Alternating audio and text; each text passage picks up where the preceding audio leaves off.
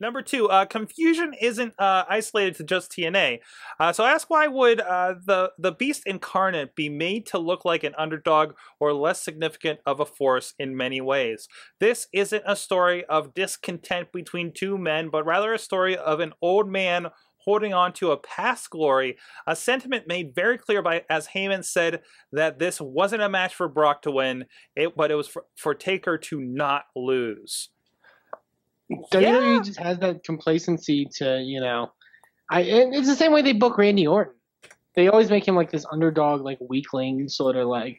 And Brock Lesnar's not a weakling, but you know, they always make it as if, you know, the face of, you know, whatever is supposed to intimidate them.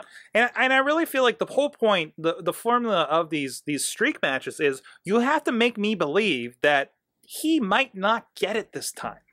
Right. Like, that's, like, oh, they could give it to Punk. Oh, they could, oh, Shawn Michaels' career's on the line? Oh, would they really do that right now? That's, if you're not doing that, then you're not selling the match, and it's not as interesting. Other than, I'm watching this to watch Undertaker beat the next guy.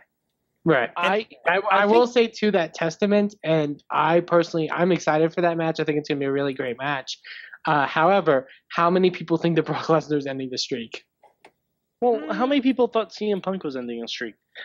There's only one person left in the WWE who they can book that No, I'm not gonna say him. I'm not gonna say Sting. There's only one person left in the WWE. You're about to give me a heart attack, and I was gonna lose it. No. There's only one person realistically that they can book against Taker at WrestleMania that almost everyone would think would have a realistic shot at actually breaking the streak, and that's John Cena. I agree with that. That's the only I agree person. with that. Because when Punk got the advantage over Taker last year, you know, nailing him with the urn, scattering the ashes everywhere, as great of a moment as that was, the first thing all of us said were, well, he's definitely not winning now. Yeah. Like, everyone accepts that The Undertaker is going to win. Yeah. Because the way they sell that he might not win is within the context of the match. It's not within the build.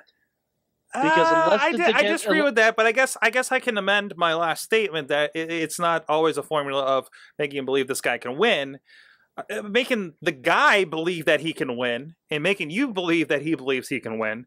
But I guess in the case of CM Punk, I guess it is really good to say that was really built to be like, you want to see him kick this guy's ass, you know? Yeah, exactly. And people just want to see Brock and Taker just truck it out with each other. That's true. It's not always about, because it's going to be in the match where you think like, oh man, Brock's really beating the shit out of him. Maybe he can beat Taker. That's when you start to think, because Brock Lesnar is not known for his match build-ups. He's known for his matches. Mm-hmm. LB, do you have any thoughts on this?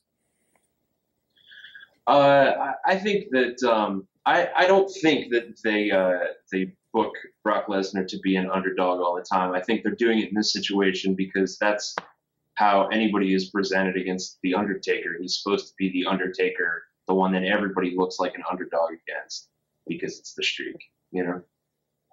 No, I don't think no. I think there is a slim chance that Brock Lesnar will break the streak because I think I said this in the Raw wrap-up. We could just see Brock Lesnar kill an old man.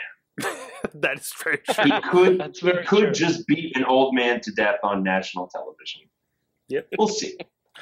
From the chat, some ideas. Alex is wondering if he thinks that they're going to repeat the Giant Gonzalez, where Taker wins by DQ after Brock Lesnar uses ether. If that happens, I'm walking out of the Mercedes-Benz Superdome. It's like, I'm done. I'm out. I don't care if Daniel Bryan wants to play with the title. The minute you say, I think they're going to repeat the match against Giant Gonzalez, out. Just fucking out. I'd only accept that if Taker came in on a giant fan boat led by alligators. I'd accept that if Brock Lesnar comes in a muscle suit. Also,